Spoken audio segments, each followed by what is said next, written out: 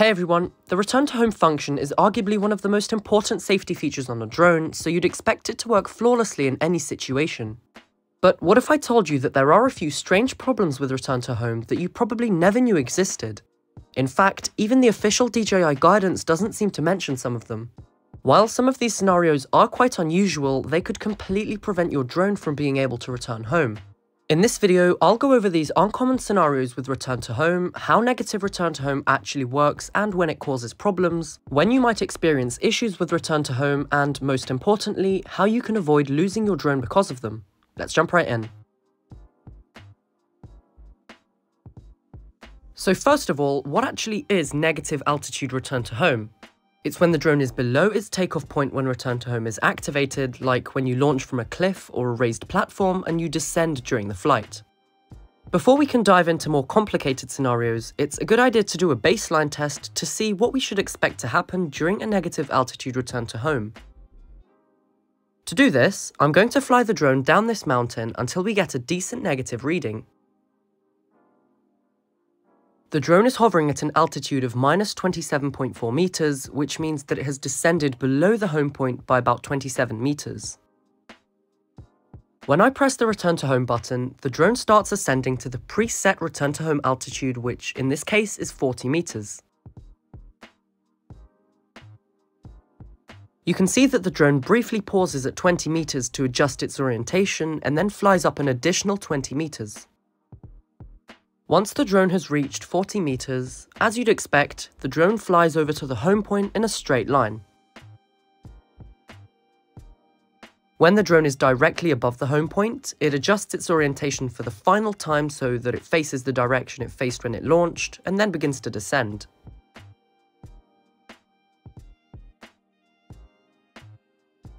Now that we've seen a basic example of a negative altitude return to home, it might seem as if this will work all the time. However, there are a few situations where after return to home is activated, the drone won't behave as you expect. In some cases, as seen in a minute, the drone won't return to home at all. The first problem arises when the drone tries to return home from a negative altitude and is closer than 50 meters to the home point. As seen in this scenario here, the drone is closer to the home point than 50 meters and is at a height of minus 11.3 meters. Let's see what happens when I press return to home.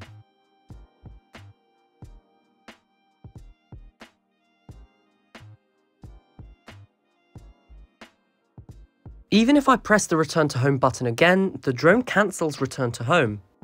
So as we just saw, the drone didn't fly back to the home point. Why was this? Well, let's break it down. The first noticeable difference to before was that the drone didn't fly upwards at all. According to the official manual, since the drone was less than 50 meters away from the home point and at a negative altitude, it should have flown up to a height of 2 meters and then flown back. However, as we just saw, this wasn't the case, and instead the drone just flew forwards straight away. Now, this is already problematic in itself. When the drone is at a negative altitude, like in this case, it would fly into the ground since it would try to fly back at the current altitude. And since the drone is below the home point, it has no way of returning home. You could also see that the drone seemed to cancel the return to home because of the obstacle avoidance sensors. As soon as the drone stopped, the radar was updated with an orange line which represented the ground in front of it. This to me is quite confusing because it once again contradicts DJI's official guidance. According to DJI, when flying forward, the aircraft will brake if an obstacle is sensed from the front and will fly backward until a safe distance is reached before ascending until there are no more obstacles in front. Then it will ascend for 2 seconds before continuing to fly forward. As we saw, this wasn't the case during this flight. Instead, the drone cancelled the return to home and just hovered in place. Now you might be able to see why this issue can cause problems. If you for whatever reason lose connection with the drone and you're at a negative altitude closer than 50 meters from the home point, the drone wouldn't return home. Instead, it would most likely just hover in place until the battery ran out and then eventually land. Worst case scenario, imagine if your drone was over the side of a cliff. You'd never see it again because of this strange problem that even DJI doesn't seem to mention. The next situation where return to home won't work as you'd expect might sound strange, but is by no means to be forgotten about. It occurs when the drone is closer than 5 meters to the home point. Yes, you heard that correctly, 5 meters. It does seem strange to activate return to home when the drone is closer than 5 meters, since you could just land safely nearby, but this hidden issue is something you're going to want to know about. In this scenario here, I'm closer than 5 meters to the home point at a distance of 3.7 meters.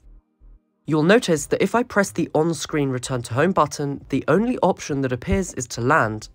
The return to home button has disappeared. Seems a bit strange, doesn't it? Let's see what happens when I press the return to home button on the controller.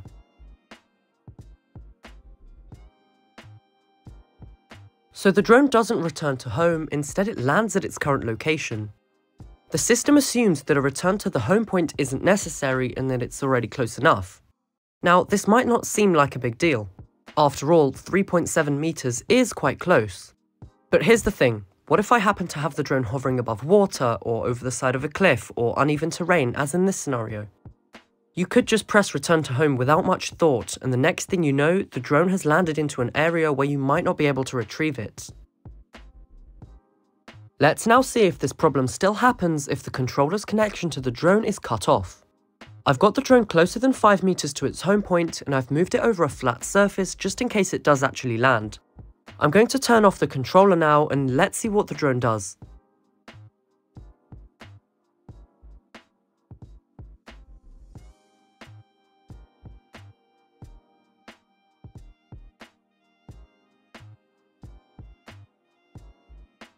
So, as we just saw, the drone landed onto the platform below. This confirms that the drone will land even without any input from the pilot, which just goes to show that you really need to be aware of this changed behavior when the drone is this close to the home point. There's no clear warning within the DJI Fly app telling you that this is going to happen, and that's just what makes this problem so easy to miss. It just silently switches from return to home to land. So what can you do to avoid this issue? Well, to be honest, there's not much you can do. You just have to be aware that this happens, and when the drone is closer than 5 meters, don't just rely on the return to home sequence to get the drone back. One thing you could do though is to manually set the home point to somewhere further away from where you're flying so that the drone returns to home as expected. Another thing is that this happens regardless of whether you're hovering above or below the home point. It's one of those small quirks in the software that is easy to overlook until it eventually causes a problem. The next issue is one that specifically concerns the Mini 3 Pro and relates to how the obstacle avoidance works during return to home. When the drone is closer than 50 meters to the home point, we already know that it will not fly up to the return to home altitude.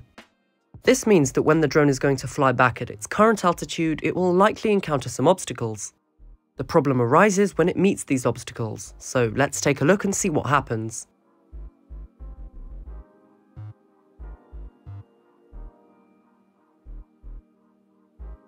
Similar to when the drone was at a negative altitude, the drone cancelled return to home as soon as the sensors detected the obstacle in front of it.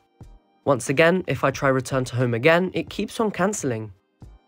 So it seems as if when the drone is closer than 50 meters to the home point, as soon as an obstacle is detected, return to home is instantly cancelled.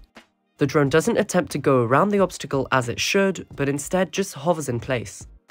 The big problem here is similar to the issue at negative altitudes. If you lose signal for whatever reason and you aren't able to reach the drone, it would eventually land due to the battery running out, and at that moment the drone could possibly be above water or uneven terrain. The last thing you want to happen is for the drone to get damaged while returning to home. What's interesting is that when you observe the drone from below, each time you press the return to home button again from the controller, the drone jolts and stops once again. This means that it's not as if the drone isn't able to process the command to return home, it just doesn't know what to do due to its software limitations. Finally, there's an unexpected situation that occurs when the drone is precisely 50 meters away. As we saw, when the drone is further than 50 meters away, it will fly up to the return to home altitude. When it's closer than 50 meters, it will try to fly back at the current altitude, which could be problematic. But what happens when the drone is exactly 50 meters away? Strangely enough, neither of the two situations here happen. Instead, the drone flies up to 20 meters and then flies back to home.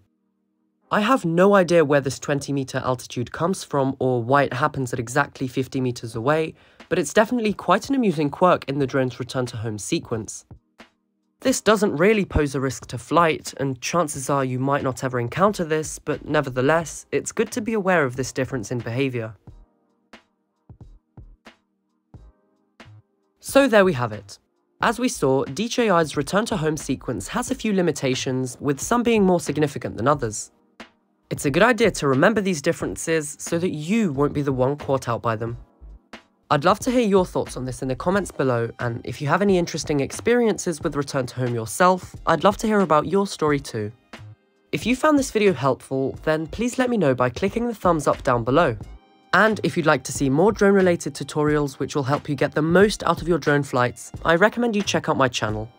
Well, that's it for this video, thank you so much for watching, and I'll see you in the next one.